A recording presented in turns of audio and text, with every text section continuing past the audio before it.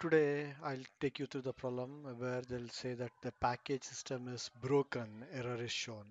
So if I click on try again, the system tries to check the updates.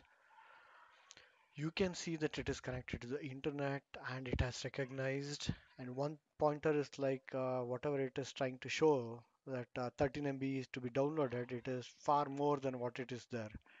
So now I click install again and you can see that package system is broken error is shown again. So to fix this, what we need to do is first thing try to clear the cache using this command which is shown on the screen. So now I have cleared the cache. Let's try to update again. I'm clicking on the try again. It gets all the updates. Install now. Again it fails. So that means clearing the cache did not work.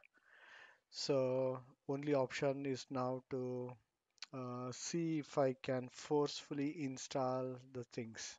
So that is where I'm forcefully installing all the packages that needs to be upgraded.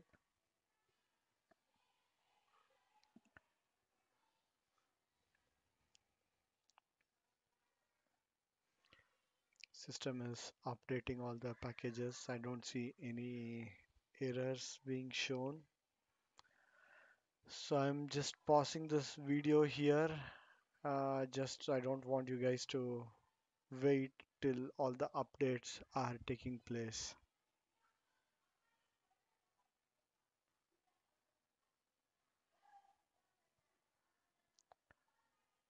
So now I'll just close the system is broken things.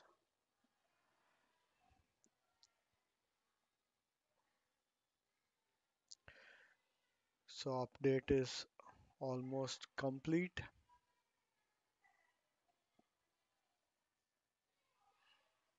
Now let me paste the update command to see if there is any update that we need to do. So looks like it went through. There is no packages to be installed. I'll do the auto remove for the packages that is not required. This is an optional step, guys. So if you really want, you can use this, otherwise just forget this. Once auto remove is done, again I'll go back to the software updater.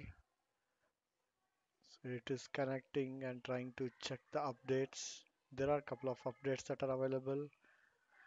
I'll click on install. So it goes through now. So now you're not getting that error what you used to get earlier. But still I'll wait for this installation to complete.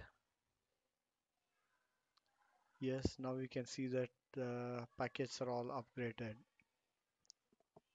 So basically these are the two commands which you can use now. So that is first -f install, that means force install, and then do an update.